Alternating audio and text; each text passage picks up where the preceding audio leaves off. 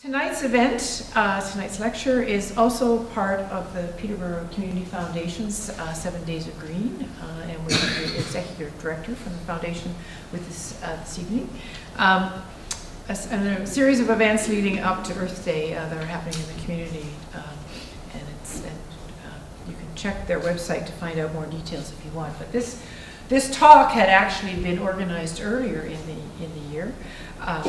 Ryan O'Connor is a research fellow in the Frost Center, and suggested that he would be willing to give a talk on his research, living up to the expectations that the Frost Center has of their research associates, and willingly acknowledges their contributions to all that we do. So I was very pleased, and it was his suggestion that we organize it in and around Earth Day, which seemed most appropriate.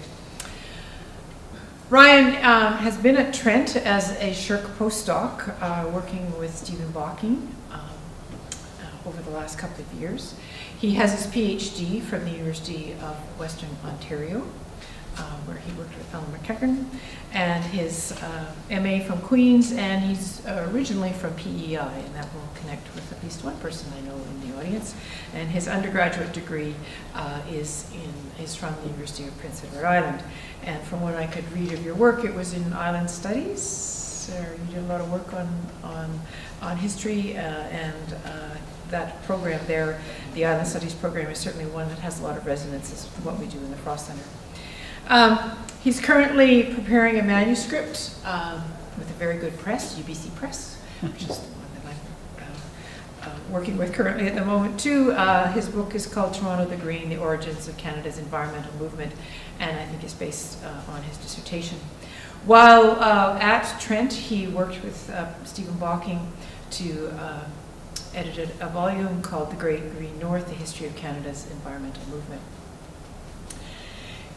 He's well published for such a young scholar. I recently had a piece come out in Ontario History, Acadiensis, and various other publications, and has been active also in the community. I think working on this topic, I think draws you into the public and the public discussion around issues around environmental activism and its history and its ongoing, the ongoing need, I would say.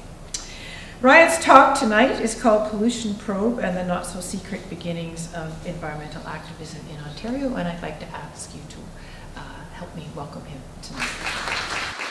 Where I'd like to begin, just to bring it to the present, and the fact is, it seems that there's no secret that our government holds the environmental movement, well, in a hostile stance, right?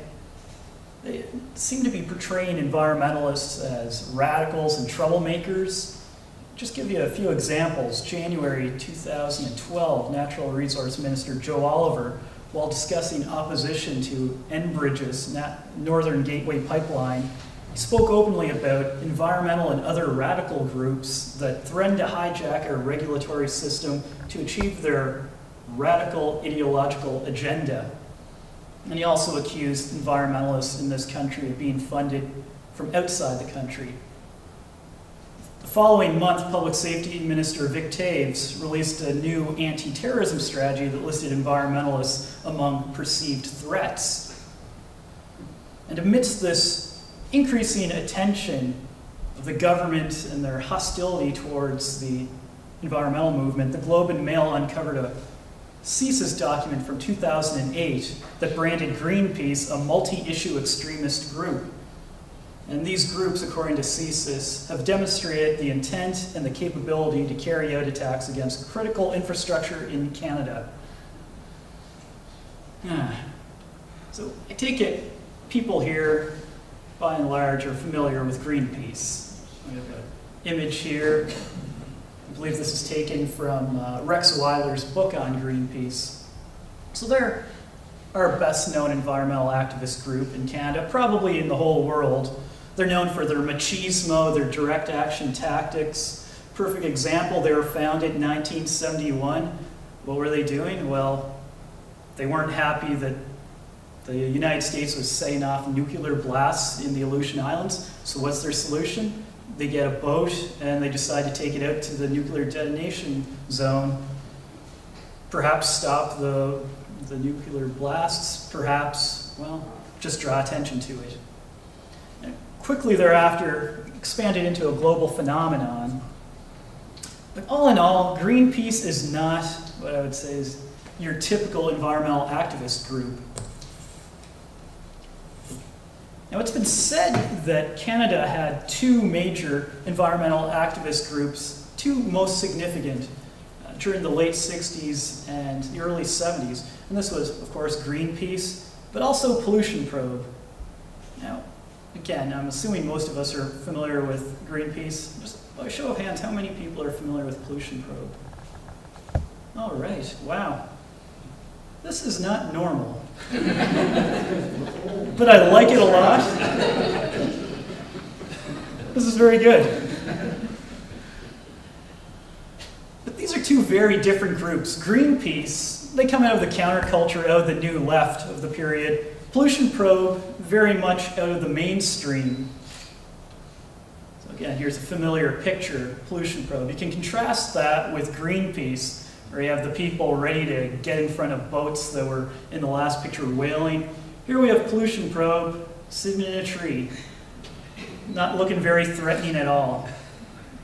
Now, my contention is that the Canadian environmental movement developed more akin to Pollution Probe than Greenpeace. I have a couple of goals in this talk.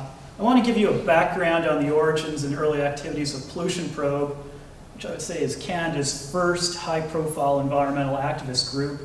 And second, I just want to demonstrate the mainstream nature of the movement.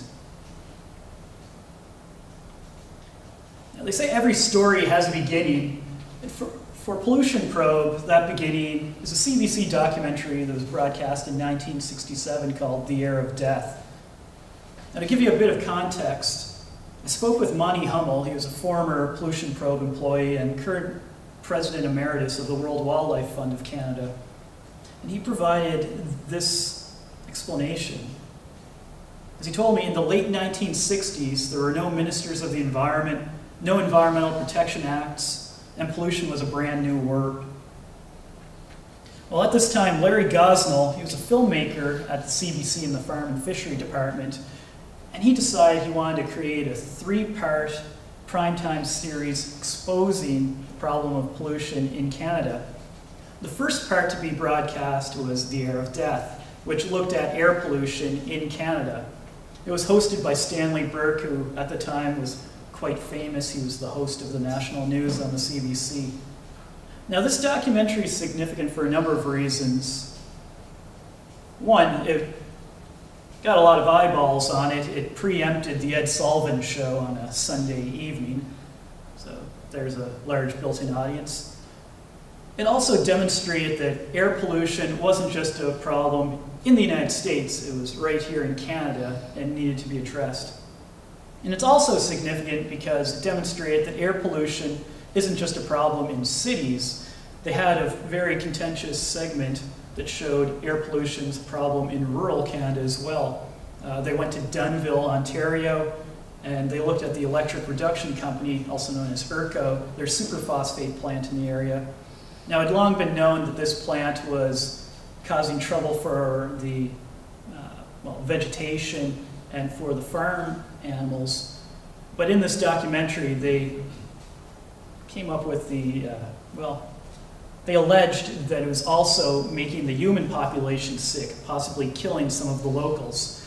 So of course, ERCO is not happy with this. There's a backlash. They're using private and public channels trying to discredit Larry Gosnell, Stanley Burke, and the CBC. And it results in 2 inquiries. One provincial that was headed by George Edward Hall, who was recently retired president of the University of Western Ontario. He was a friend of ERCO and the provincial government. And what happens there? Well, it's a provincial inquiry, so the CBC doesn't feel they have to participate, so they don't. This is, well, it's a, polite terms. This isn't a very oh geez. Why am I being kind here? it's a witch hunt. They go out of their way to, if the evidence doesn't prove it, they allege it anyways, that the CBC didn't properly investigate the problem, that they're being scaremongers, all of that. It ends their report with the suggestion that the people of Dunnville sue the CBC for talking about pollution and scaring away possible customers for their produce. And this is followed by a CRTC inquiry, and it's much more thorough, a little more reasonable. They do speak to the CBC. The main figures there testify. At the end of the day, the CRTC put out a report that said, "It is the opinion of the committee that the Air of Death may well have been one of the most thoroughly researched programs in the history of television broadcasting." So there's a vindication right there. Now, the efforts to vilify the people behind the Air of Death, well, it angered a lot of people. Among those concerned was the staff at the University of Toronto newspaper, The Varsity. They're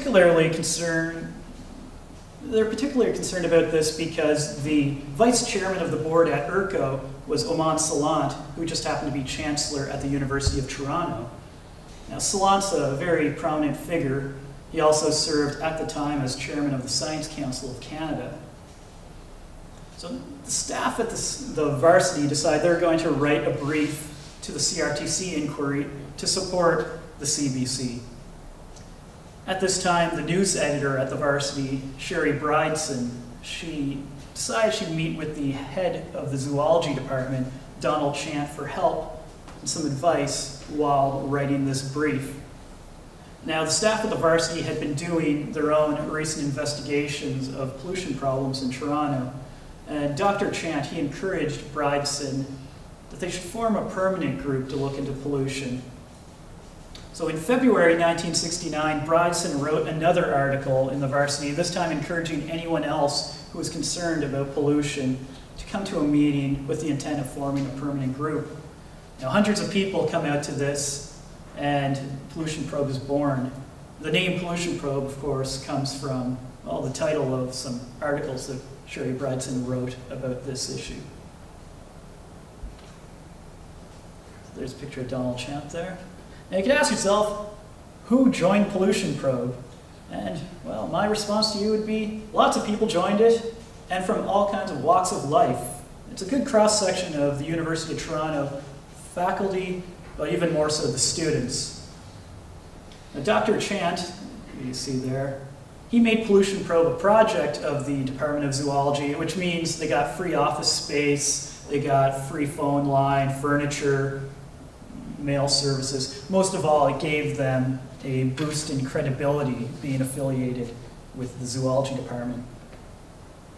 Now, while Dr. Chant's support is vital to the group's success, it has to be noted that it's the students who make the decisions and run the group. And as I mentioned, there's a large cross-section membership within Pollution Probe, but a major influence is students from elite backgrounds. So Sherry Brideson, who I had just mentioned, she's the granddaughter of Roy Thompson, the first Baron of Fleet, the founder of the Thompson Corporation, and Canada's wealthiest individual. Many other leaders early on, especially the energetic and popular Tony Barrett, were graduates of Upper Canada College. As Dr. Ralph Brinkhurst, one of the early faculty supervisors, noted regarding the early Pollution Probe leadership, one of the most impressive things was that they couldn't be dismissed as hairy radicals because they were all so conformist looking. Clean, short haircuts, all the right accents. So again, that won't describe all the members, but he's describing the leadership there. And so what does this mean? Well, from the outset, Pollution Probe looked to work with people in power, whether it be industry or politicians. Now, having said that, it doesn't mean that they're not going to be critical, but they're always looking to build constructive alliances when at all possible. Pollution Probe first gained some renown within the local media in the summer of 1969. At this point, dozens of dead mallard ducks washed ashore off the Toronto Islands. A resident of Algonquin Island, he saw some employees of the city parks department spraying chemicals at the time. So he phoned up the parks department, asked what they were spraying, and he was told it was diazinon, a pesticide that causes death through the overstimulation of neurotransmitters. Shortly thereafter, Tommy Thompson, the superintendent of parks, publicly confirmed that it was diazinon that was being sprayed. Events escalated in June when another 11 dead ducks were found in the waters surrounding the Toronto Islands. These ducks were sent to the Department of Physiological Hygiene at the University of Toronto for analysis, and test results came back showing that diazinon, as high as 66 parts per million, could be found in the mallards. According to Dr. Chant, this was the highest level of diazinon ever recorded anywhere in the world. So in these circumstances, Pollution Probe announced they're holding a public inquiry at City Hall, a 2-day event in July of 1969. Now this event has 3 high-profile commissioners running it. One, Dr. Ernest Surluck, he's the Dean of Graduate Studies at the University of Toronto. Another, Dr. Robert McClure, he's the moderator of the United Church of Canada. And the third is Dr. Marshall McLuhan, the director of the University of Toronto's Centre for Culture and Technology, and possibly the world's most famous academic at that particular time.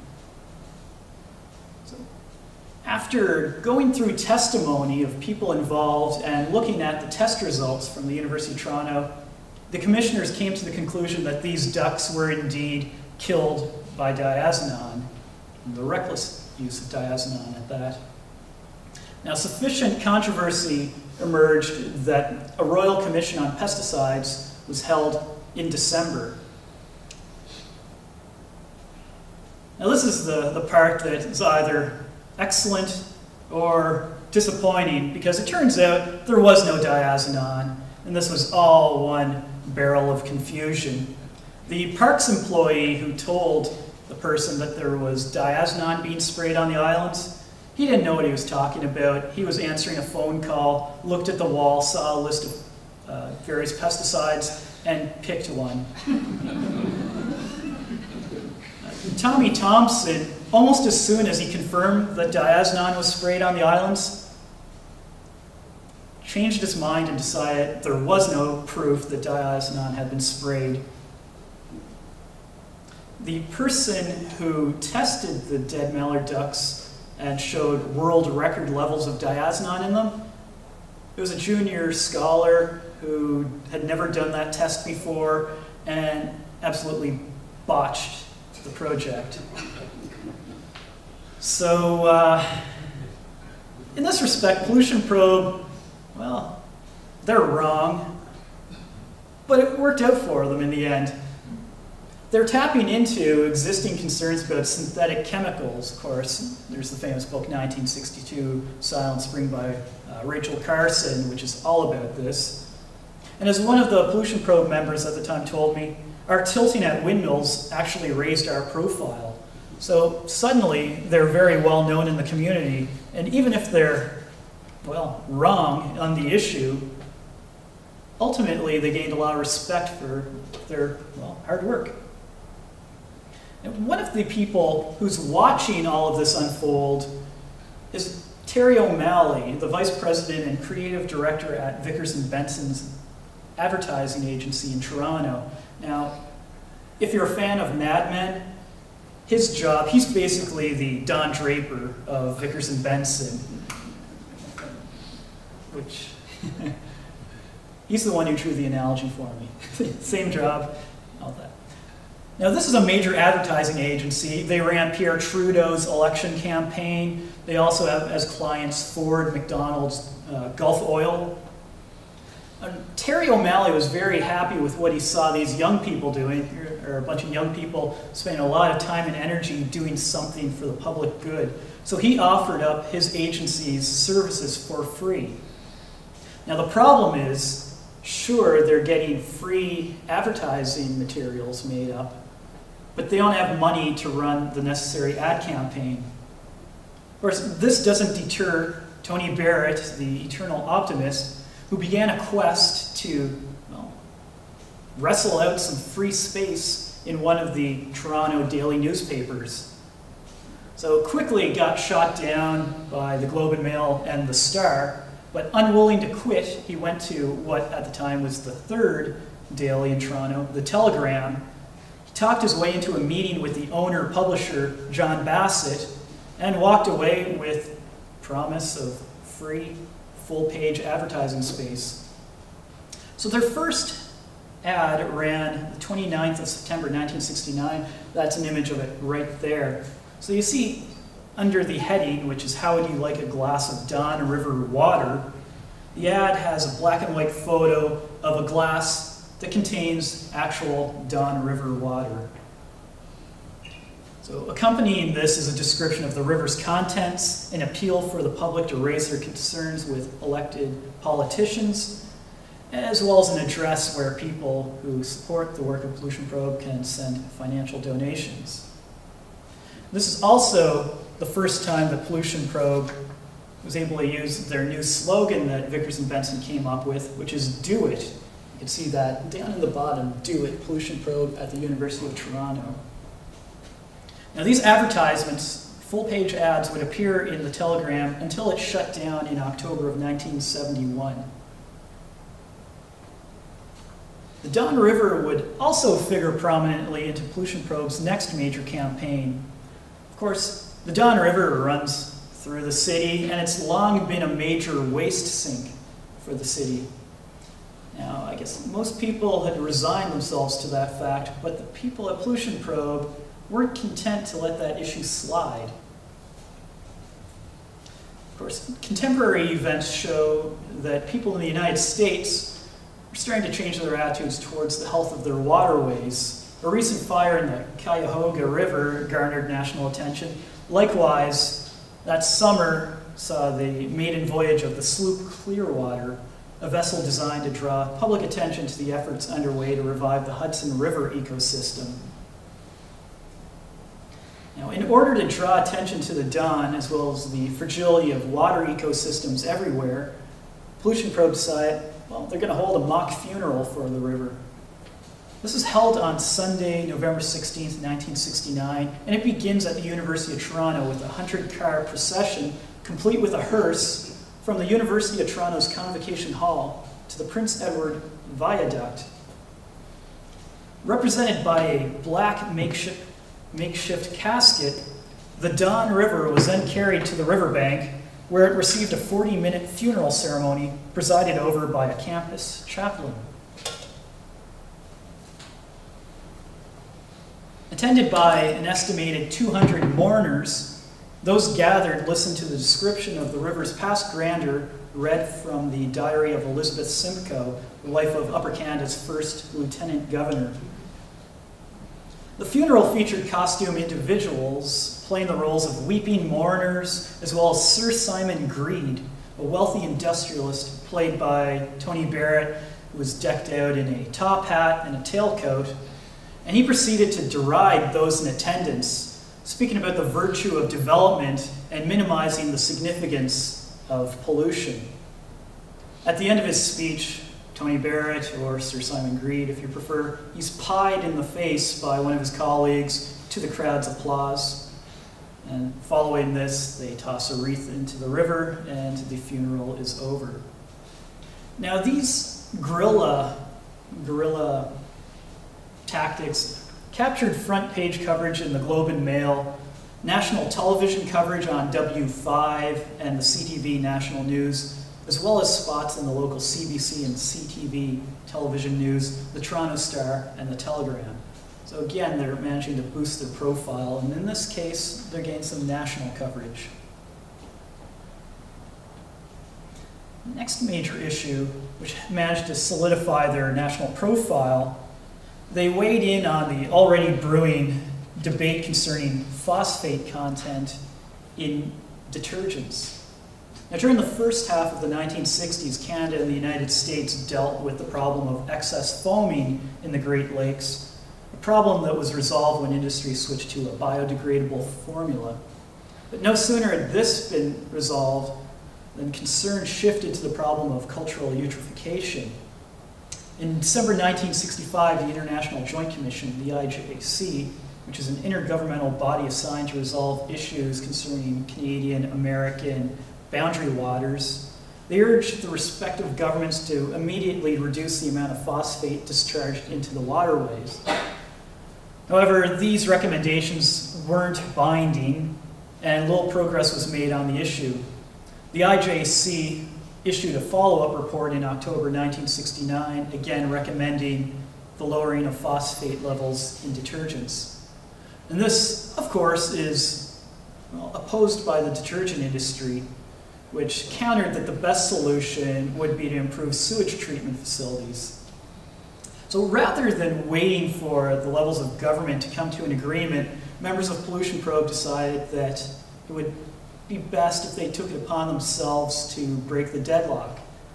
So during the Christmas 1969 holidays, a group of members led by Brian Kelly spent their holiday in a laboratory analyzing the phosphate content of laundry detergents. These results were verified by government and industry scientists and released during a 12-minute segment of CBC Television's Weekend. So that's an image there. What you see closest to me, that's Brian Kelly, and beside him is Peter Middleton, and the far side are the two hosts. When asked how consumers should proceed, Middleton urged them to use the low phosphate options, noting that the figures are out now, the consumer can make an intelligent choice. So here's that idea of, if you really care about the environment, do something about it yourself. Don't wait for other people to address the issue, which goes back to Pollution Probe's slogan, do it. By the end of March 1970, over 7,000 requests for copies of the list poured into Pollution Probe's mailroom. It was also reprinted in numerous magazines and newsletters. And consumer demand was so significant that copies of the list were prominently displayed in Loblaws, Dominion, and Steinberg's grocery stores. The day after the list was released, the Ontario government announced it would reduce phosphate levels. And this is followed shortly thereafter by an agreement between the province and the federal government to incorporate phosphate limits into the Canada Water Act. Now, it's true that the federal government was already in the process of addressing the IJC's recommendations, and Ontario was considering following suit. But as Jennifer Reed wrote about Pollution Probe, they helped to concentrate public concern and kept the issue before the government while the parliamentary committee considered the legislation. And possibly the greatest impact here was among consumers. What we see following the release of the list is that high phosphate detergents began to lose their market share to the low phosphate options. And this was brought to life in the April 1970 edition of Maclean's magazine, which documented the list's impact on West Hill, Ontario housewife Rita Boston. Not only did Miss Boston switch to a less harmful detergent, but she also convinced her Amway sales lady to do likewise.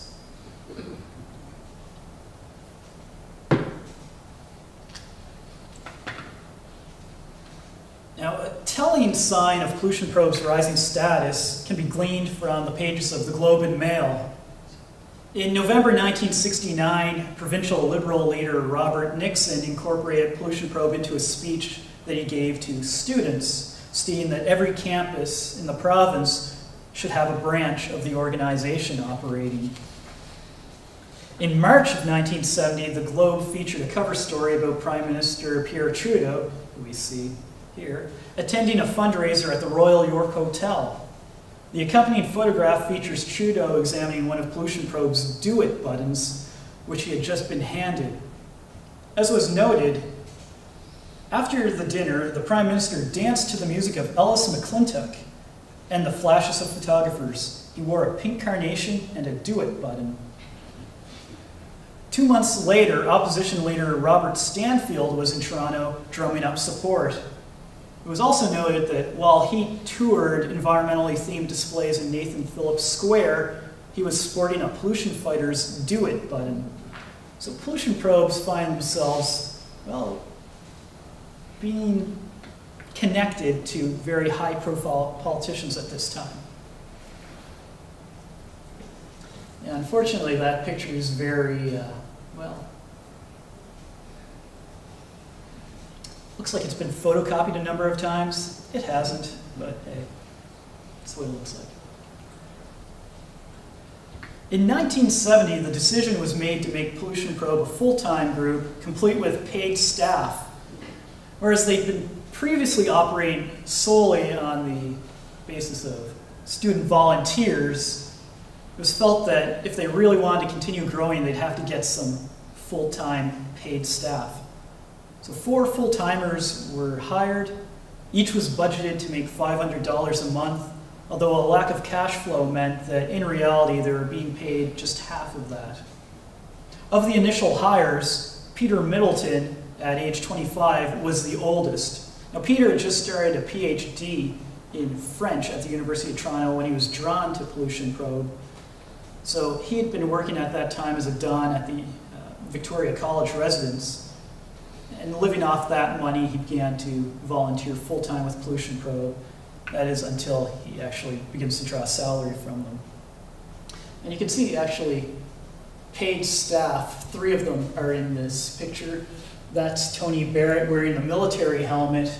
To his left is Peter Middleton. Again, to his left is Brian Kelly. So that's 3 of the first 4 paid employees.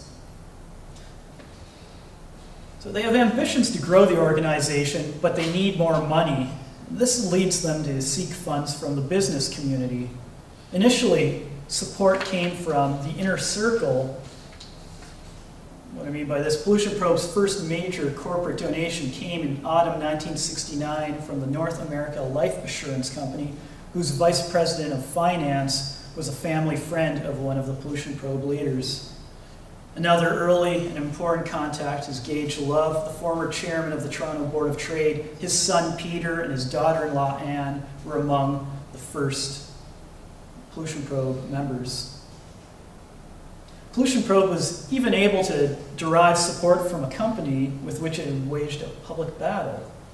In the aftermath of the phosphate campaign, Tony Barrett arranged a meeting with himself, Brian Kelly, and the president of Procter & Gamble's Canadian operations. As Kelly told me, we went in and he certainly acknowledged the impact the phosphate campaign had had on Procter & Gamble. Towards the end of the meeting, he reached into the desk drawer, pulled out an envelope, slid it across the table to Tony and said, "Here, go and kick some more corporate ass." Inside that envelope was a check for $5,000. Now, in a way, the relationship Pollution Probe had with the business community was ahead of its time. Now, ENGOs in the United States generally didn't begin embracing corporate support until the 1980s. If you look at the Sierra Club in the United States, in the mid-1970s, they derived 70% of their revenue from membership dues, sale of merchandise, and wilderness outings.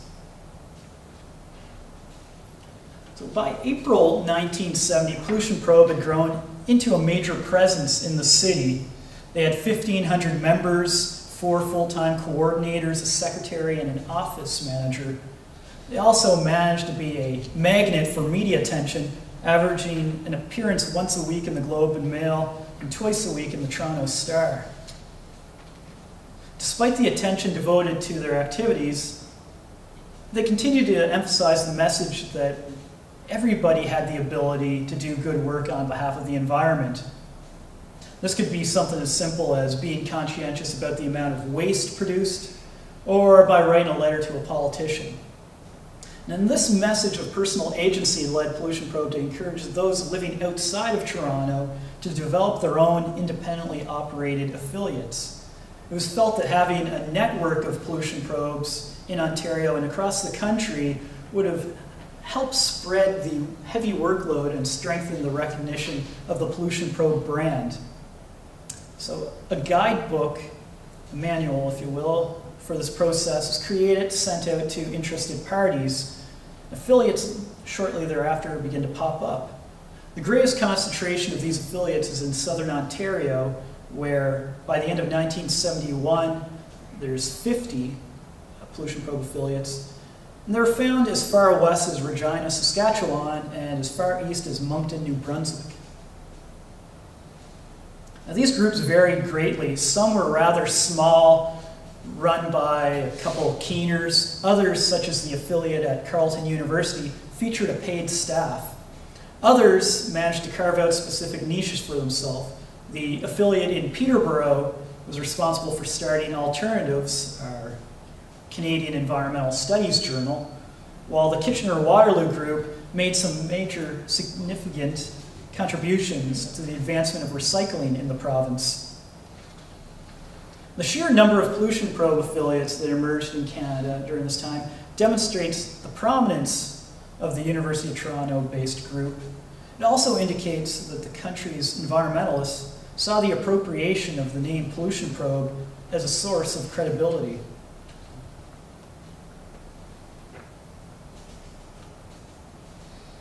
In addition to its affiliates, Pollution Probe played an important role fostering the development of other environmental organizations.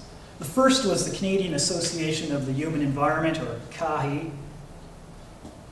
Launched at a national convention in September 1970 and headed by Pollution Probe's Peter Middleton, CAHI served as an umbrella group representing ENGOs from 9 of the 10 provinces. Now, the sole purpose of this group was to create an infrastructure necessary to maximize the amount of money they got from make work programs that the federal government had, such as the Local Initiatives Program and Opportunities for Youth. And when those funds dried up, the group, well, dissolved.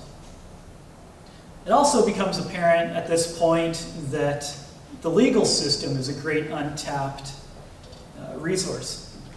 So at that point, Pollution Probe begins to recruit interested parties from Toronto's law schools. As Alan Levy, one of the recruits, explained, the concept was to create a public interest law clinic that could provide support for environmental groups that needed expertise at little or no cost. Now, this leads to the creation of the Canadian Environmental Law Association, the first organization of its kind in Canada.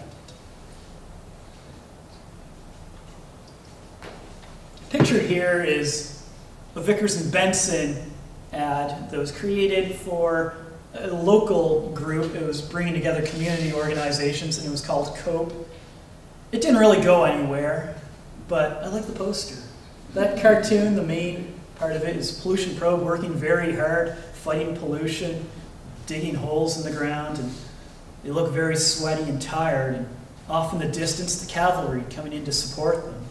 So, although that group didn't really go anywhere, well, we can remember them for this great poster. And Pollution Probe's success in the early 70s didn't go unnoticed by other environmental groups. Its high media profile and fundraising prowess resulted in a steady stream of requests for advice. In response to these requests, Pollution Probe dispatched its staff to hold workshops with ENGOs across the country. We're talking they go all the way to BC, to Halifax, pretty much everywhere in between. While these workshops tended to emphasize Pollution Probe's approach to fundraising, its organizational structure and its relationship with the media were other common topics. Anyhow, that's generally what I wanted to talk about, this early stage of Pollution Probe. This is coming from the early part of my dissertation and upcoming book. If you want to know the rest of the story, well, the dissertation's out there. Or you could wait for the book, I suppose. Or talk to me afterwards, which is a novel idea. But just to do a brief coming up to the modern day, Pollution Probe continues to grow in scope and size. By October 1973, they have 25 full-time paid staff. They develop a team structure and expand their interests beyond traditional pollution concerns to include land use planning, energy and resources, and this is something that they were addressing before the 1973 energy crisis. Environmental justice and recycling. These are all issues they're addressing. Of course, they had to deal with declining funding for environmental groups that occurred as the 70s wore on. By 1975, the Energy and Resources team developed into a sister organization, that's Energy Probe, which was better able to fund its activities in the wake of the energy crisis. Now, a note on that, by the early 1980s, Pollution Probe and Energy Probe sever their relationship. This is, again, due to budget issues. And this is a time before Energy Probe developed its reputation as a free market think tank, which is what it's really known for now. So, Pollution Probe, they still exist. There's their new logo. I shouldn't say new, it's their current logo. And they continue to work behind the scenes, seeking solutions with stakeholders. Most public of their activities is the Clean Air Commute, you may be familiar with. I believe that's coming up in June. And all of its affiliates have since ceased operations. I'll point out that Pollution Probe still operates as a mainstream organization, noticeably void of radicals and troublemakers. And contrary to what certain members of our government want us to believe, this is the rule, I believe, rather than the exception within the contemporary environmental movement in Canada. January 2012, Natural Resource Minister Joe Oliver, while discussing opposition to Enbridge's Northern Gateway Pipeline, spoke openly about environmental and other radical groups that threaten to hijack our regulatory system to achieve their radical ideological agenda. And he also accused environmentalists in this country of being funded from outside the country. The following month, Public Safety Minister Vic Taves released a new anti-terrorism strategy that listed environmentalists among perceived threats. And amidst this increasing attention of the government and their hostility towards the environmental movement, the Globe and Mail uncovered a CSIS document. Studies program is certainly one that has a lot of resonances with what we do in the Frost Center. He's currently preparing a manuscript with a very good press, UBC Press, which is the one that I'm working with currently at the moment too. His book is called Toronto the Green, The Origins of Canada's Environmental Movement, and I think it's based on his dissertation. While at Trent, he worked with Stephen Balking to edit a volume called The Great Green North, The History of Canada's Environmental Movement. He's well published for such a young scholar. I recently had a piece come out in Ontario History, Acadiensis, and various other publications, and has been active also in the community, I think, working on this topic. Tonight's event, tonight's lecture, is also part of the Peterborough Community Foundation's 7 Days of Green, and we have the executive director from the foundation with us this evening. And a series of events leading up to Earth Day that are happening in the community, and you can check their website to find out more details if you want. But this talk had actually been organized earlier in the year. Ryan O'Connor is a research fellow in the Frost Center, and suggested that he would be willing to give a talk on his research, living up to the expectations that the Frost Center has of their research associates, and willingly acknowledges their contributions to all that we do. So I was very pleased, and it was his suggestion that we organize it in and around Earth Day, which seemed most appropriate. Ryan has been at Trent as a SSHRC postdoc, working with Stephen Balking over the last couple of years. He has his PhD from the University of Western Ontario, where he worked with Ellen McEachern, and his MA from Queen's, and he's originally from PEI, and that will connect with at least one person I know in the audience. And his undergraduate degree is from the University of Prince Edward Island.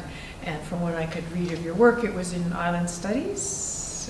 You did a lot of work on history, and that program there, I think, draws you into the public and the public discussion around issues around environmental activism and its history and its ongoing need, I would say.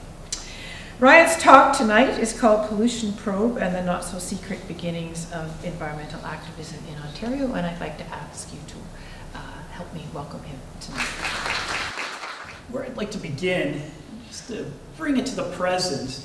And the fact is, it seems that there's no secret that our government holds the environmental movement, well, in a hostile stance, right?